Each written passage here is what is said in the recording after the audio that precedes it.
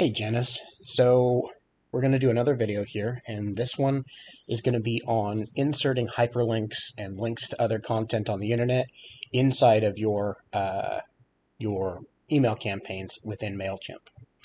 So we're going to come in here to our general Mailchimp template box. So this is where you've got all of your individual templates saved, and for now we're going to just use the base template for fit, follow up, and inactive and terminated. Sorry.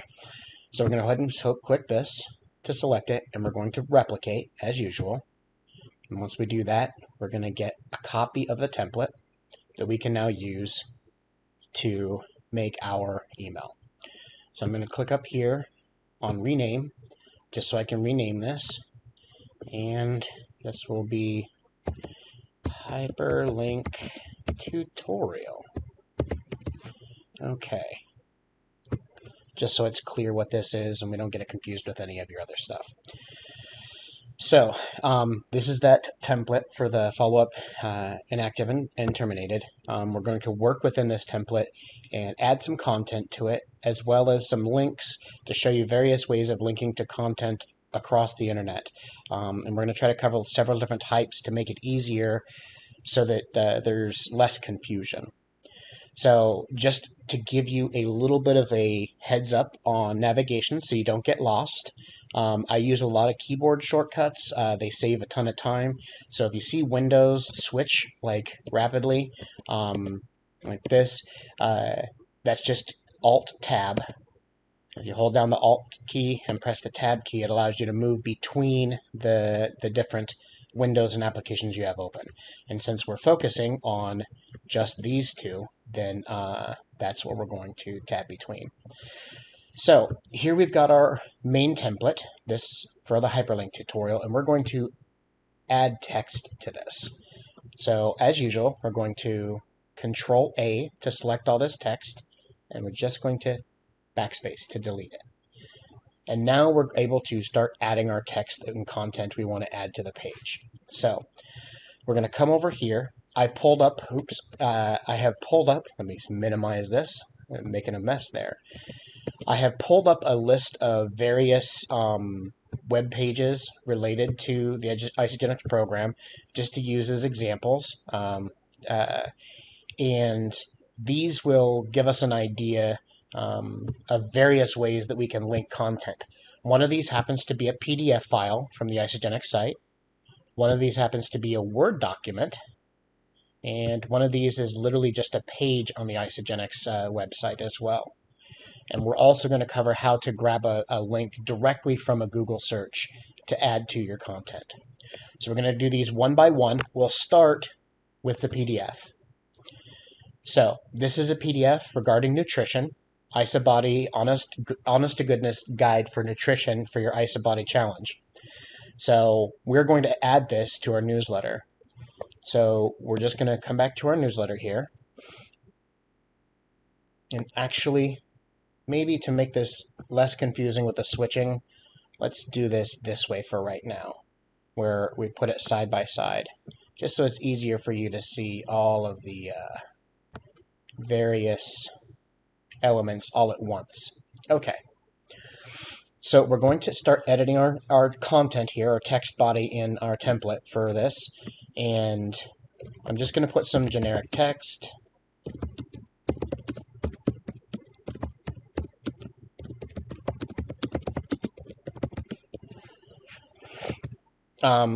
We can just put a bunch of text in here, whatever you're going to be doing. But right now we're going to just focus on the hyperlinking, okay? Not the construction of an entire campaign. So we want to link to this PDF file, okay? You can click in the address bar up here, and I'll do that slower just so you can see. Up above, whenever you're looking at a web page, is this bar that goes all the way across. That's your address bar. It's over here too. It's where you type where you want to go on the internet. Whenever you're on a page or a document on the internet, it will have a dedicated URL up here. So you're just going to click on that once. That's it, just once, nothing else. And that highlights the entire thing. And then we're just going to hit Control-C to copy. Or alternatively, you can right-click and select copy. And then we're just going to click in our document and hit Control-V to paste it. Or you can right-click and right-click and select to paste. Why did my paste option disappear? Oh, it may be because I've already pasted the content. Let's just check it here. Yes. So that option wasn't showing because I had already pasted the content in here. So what you see is this is just a link directly to the PDF, okay? It's not very pretty. It's a big, long jumble of word soup or alphabet soup, and it can be a little off-putting to people. So instead, what we're going to do is we're going to add a heading here, and we're going to call this the Honest to Goodness Nutrition Guide. And look at me misspelling the word honest. Okay, now we're just going to highlight this text. Okay, let's do this again. Highlight this text. Okay, we're going to copy our link, and then we're going to come over here with this text highlighted. There's going to be a little icon up here that looks like a chain. Okay, looks just like a chain link because it's to link to something. We're going to click on this, and now we can paste our URL or the web address we want to add to that there. And then we're going to click Insert. What that does is it now creates this text as a hyperlink. You'll notice that it changed a color, and it has a line underneath it to indicate to users that that is a hyperlink, that they can go someplace with that on the internet. When they view this in a newsletter, when they put their mouse over it, this will turn into an icon for clicking. Usually it's a small gloved hand with a finger pointing to indicate you can click this link. So you've now created a link using text to a guide on the internet, in this case a PDF file.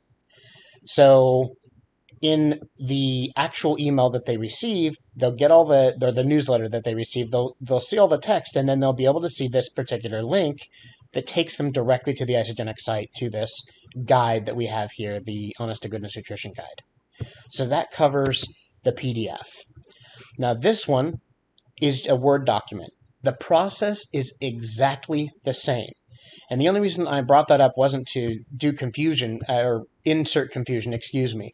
It's I understand that sometimes when you're looking at things and they're different items, you can get concerned, like, well, wait, what about this? This isn't a PDF, this is a Word document. It's okay. The process is absolutely identical. So you would put your text, in this case, this is I forgot what this was. It is a shopping list, I believe. Get rid of all of the... Yes, so this is a food shopping list for Isogenics. So I'm going to add some text here. After let's just say, now that you have a better idea of how to eat healthier and promote your Isogenics lifestyle,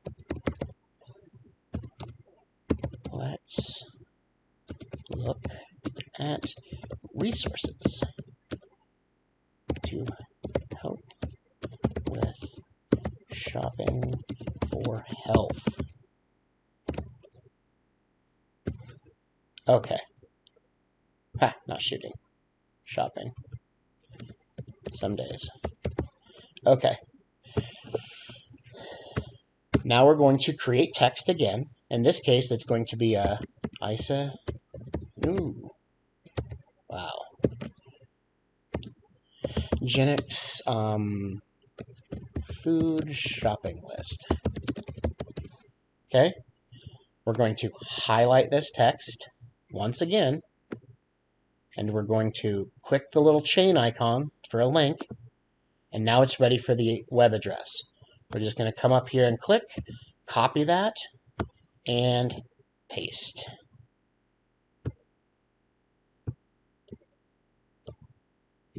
Sorry, I had messed that up because of the way that I opened it. And technically, this is actually a PDF too. It identifies as a Word document. It's because it's a Word document that's been converted to a PDF. I'm not trying to confuse things. I just want to make sure I'm clear. But when you see this on a thing, you may go, oh, well, is this different? Does it work the same? Yes, it works just the same. It's a link on the internet, and all you need to do is press that little chain icon, click to insert it, and now we have another hyperlink to a different document, which is the Isagenix food shopping list. So, lastly is a web page. So, on the web page, the process is going to be absolutely identical. So we've got here, which is a document that you got on the internet as a PDF. Here's another one that says it's a Word document, but it's actually a PDF made from a Word document for the internet. And then here is just a web page. Same process. Even though these are three separate things, okay, by perception, the process works identically. You're just going to copy it, and here we're going to, what is this page called? I forget. Third meal. Isagenix third meal ideas. I'm having a really bad time typing this morning. It's because I don't actually type. Okay. So we're going to highlight this, click on our hyperlink, and once again, we're just going to paste and insert. And now you've created a list or link to this right here, this web page. So that's a general guide for hyperlinking or linking to documents, web pages, PDF files on the internet and adding those into your content in an email campaign. Now, just to cover a couple of additional things that may raise questions, you can add images, okay, the same way. So you're here in your document, you can come to this page and click, and you can copy the image and just Control F to paste it right into your newsletter. So you've now added that individual element, in this case that picture, to your newsletter, which you can see there, okay? Same process. You're just copying and pasting. Very much like you would work within a Word document when creating a letter or email. The same principles for adding content within that apply for newsletters and internet resources. So, one of the last ones I told you we would cover is a link from the internet. Once again, same exact process. All of this can seem intimidating when you're not absolutely familiar with it, but it truly is easy. So we're going to come up here and we're going to go, I'm going to put in just a heading for Isagenix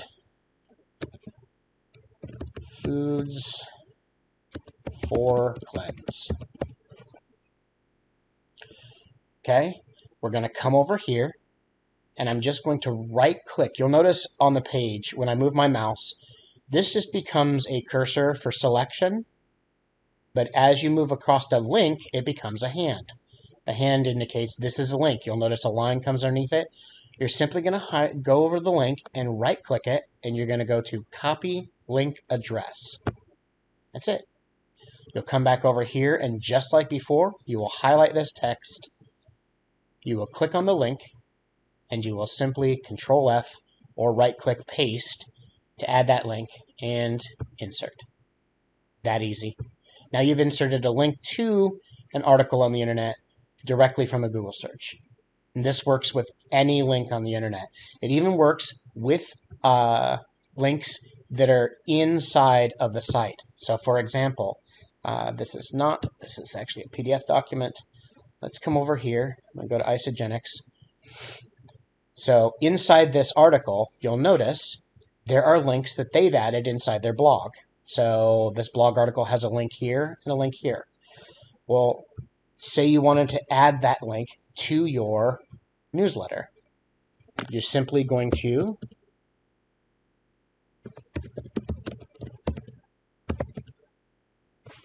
add your text, come over here. You'll notice that the icon turns directly into a hand, meaning it's a link. Right-click it, copy link address. Come right back over to your newsletter, highlight that text, click on the link icon, and paste your link. Insert. It's that easy. So that gives you a bit of an overview on hyperlinking to content on the internet, adding links to your newsletters. So just to review, we started with just a blank newsletter from the template. We went in and added some text. Then we added a hyperlink to a PDF document. We added a hyperlink to another PDF document, one to a web page directly from the web URL. We've also covered adding a link from a Google search. And lastly, from a link inside the page. For right now, that's all the ways I can think of for linking to content on the internet and adding it to your newsletters to make it accessible and to look good for your clients and newsletter recipients. So I hope that answers the question there. I know that you want to cover videos, so we're going to cover that in a separate training video just to make things a little easier. We don't want to flood too much content and then add some confusion.